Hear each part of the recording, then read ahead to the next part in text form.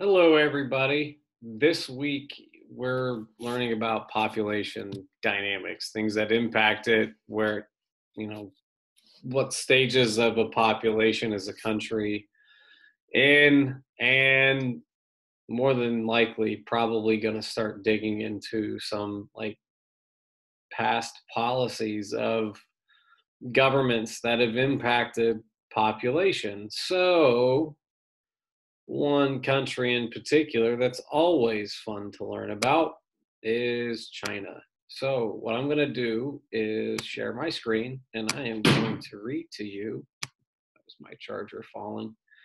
It's all good. I'm going to read to you an article about communist China. Um, Probably not going to be at school tomorrow. So, this is your e learning assignment for Tuesday, February 16th. All right, so here we go. The rise of the Communist Party in China. China existed under a series of dynasties for nearly 2,000 years. While these dynasties changed over the years and there were many costly wars as power changed hands, the basic structure of society remained relatively stable. This long lasting system came to an end when modern nationalist reformists overthrew the Qing dynasty in 1911. The Republic of China was established and the dynastic came to an end. The Republic of China was challenged after World War I by the growing Chinese Communist Party, the CCP. The CCP eventually rose to power in China in 1949. Since then, China has become one of the last remaining communist countries. The CCP controls both Chinese politics and culture. To understand modern China, therefore, one must understand the party itself. Democratic centralism. The Chinese Communist Party is officially organized on the principle of democratic centralism, where the party discusses an issue thoroughly before voting on it. After voting, the side that loses is expected to abide by the majority decision without further conflict or discussion. The Russian political theorist Vladimir Lenin, who proposed the principle, described democratic centralism as freedom of discussion, unity of action. Since democratic centralism keeps power in the hands of the majority, the party leader is also the country's leader. Currently, Xi Jinping, that's how you pronounce that, Xi Jinping, is both the General Secretary of the Chinese Communist Party and the President of the People's Republic of China. This means that the CCP works hand in hand with the government. There he is, Xi Jinping. Founding and early history. After World War I ended, an anti-imperialist movement arose in China.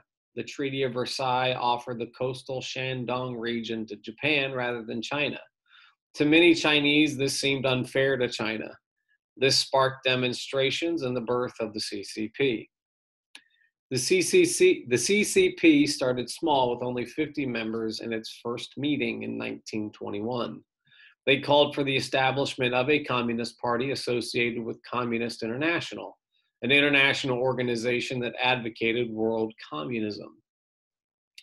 While the CCP was just getting started, the Kuomintang, or the KMT party, was in power at the time in China. Chiang Kai-shek became the leader of the KMT in 1925 and saw the new communist group as a threat to his power.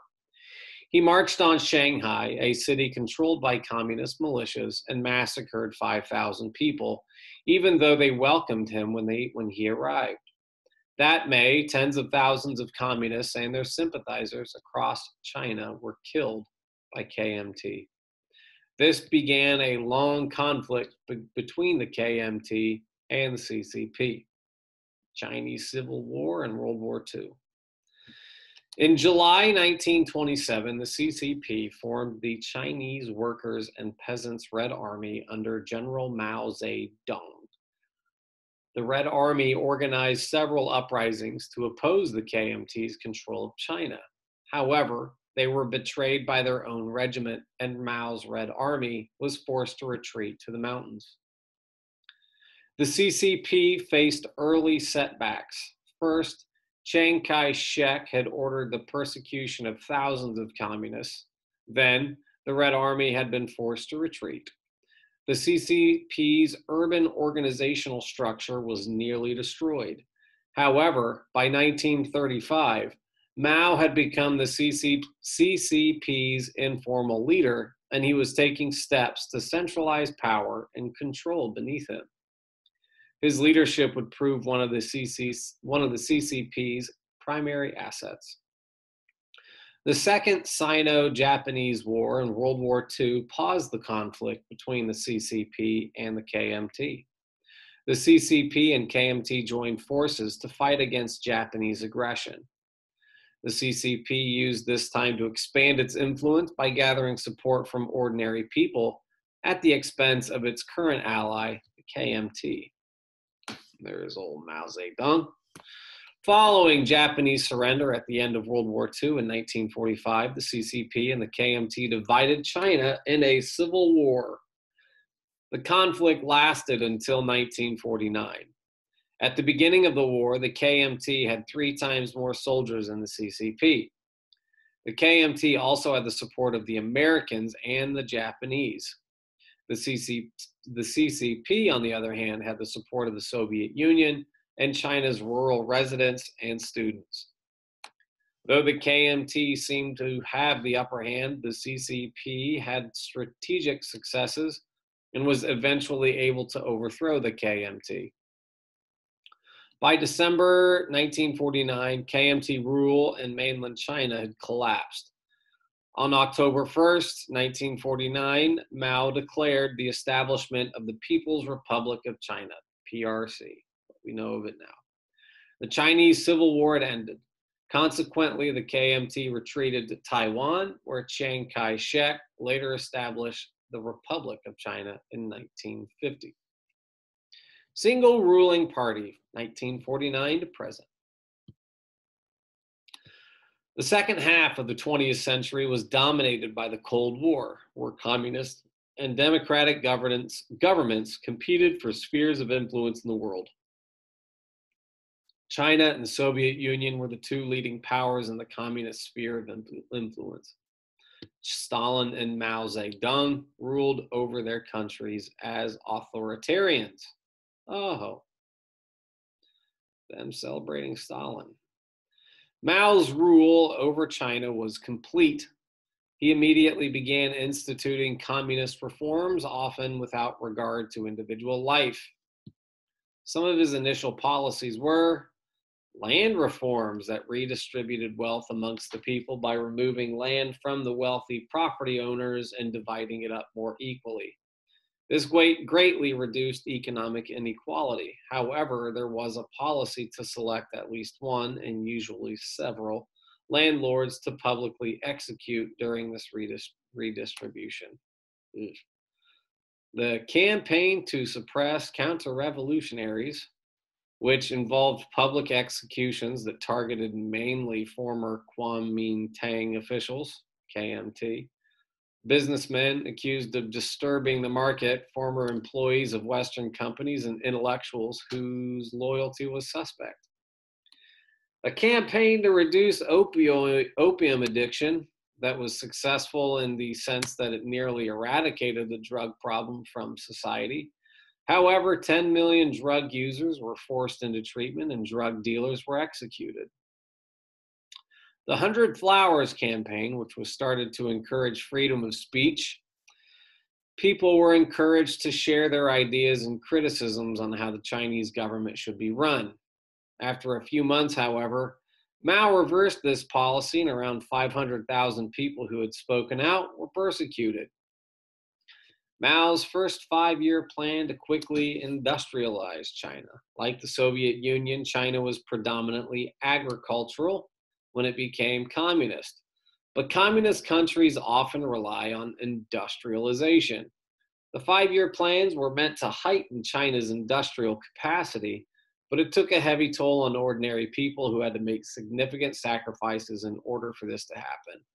These and other draconian measures were used to centralize power in the hands of the CCP, namely in the hands of Mao.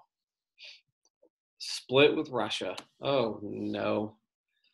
During the 1960s and 70s, the um, Chinese Communist Party, CCP, experienced a significant ideological separation from the Communist Party of the Soviet Union, also known as the Sino-Soviet split.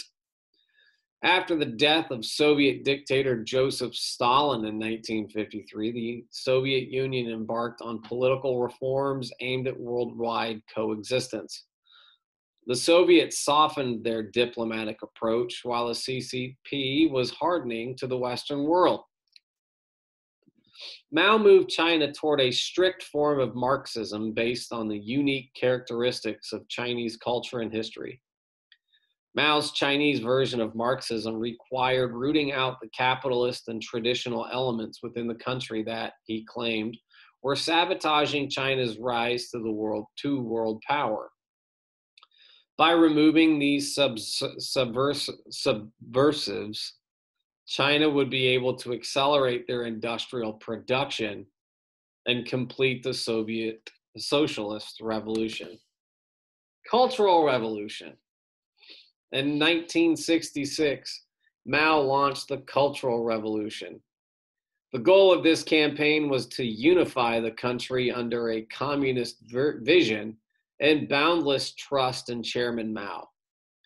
To achieve these goals, violence and destruction were often used against anyone that was believed to be a threat.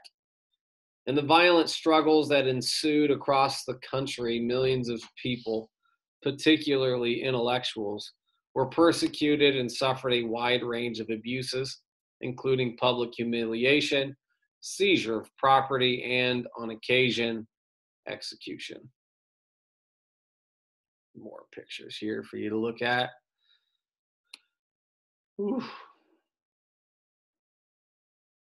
Wow. Yeah, interesting.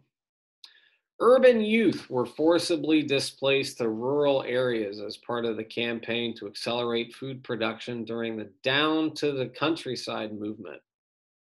Historical artifacts were destroyed and cultural sites were ransacked as Mao attempted to eliminate traditional elements of Chinese society. The remains of previous emperors of China were even removed from their graves and burned. Whoa. While the Cultural Revolution ended its active phase in 1969, the campaign did not officially end until Mao's death in 1976. Following Mao's death in 1976 and a power struggle within the CCP, Deng Xiaoping became the paramount leader. Deng opened China to the world's markets and reversed some of Mao's leftist policies. Deng argued that a socialist state could use the market economy without being capitalist. Although the change in policy generated significant economic growth, the new ideology was contested by both Maoists and those supporting political liberalization. For many, Deng's economic opening was not enough. They wanted political and social liberalization as well. This internal unrest culminated in the 1989 Tiananmen Square protests, a series of political demonstrations for democracy led by students in Beijing. The protests reflected anxieties about the country's future.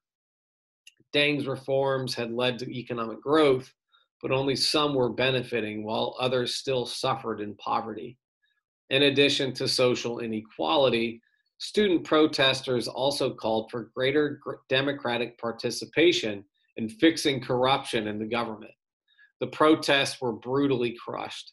300,000 troops were sent to quell the protests. Demonstrators and bystanders were killed. Deng's vision on economics prevailed and little changes were made to address the protesters' demands. By the early 1990s, the concept of a socialist market economy, an economic system with some private ownership of state industries, had been introduced. In 1997, Deng's beliefs, Deng Xiaoping theory, were embedded in the CCP constitution. Since becoming China and the CCP's leader in 2012, President Xi Jinping has initiated the most concerted anti-corruption effort in decades. He has also reversed moves toward collective leadership in favor of centralizing his own power. As a result, foreign commentators have likened him to Mao. The political ideas that are at the foundation of modern-day China are very different from those in the United States. The CCP values Chinese prosperity, collective effort, socialism, and national glory.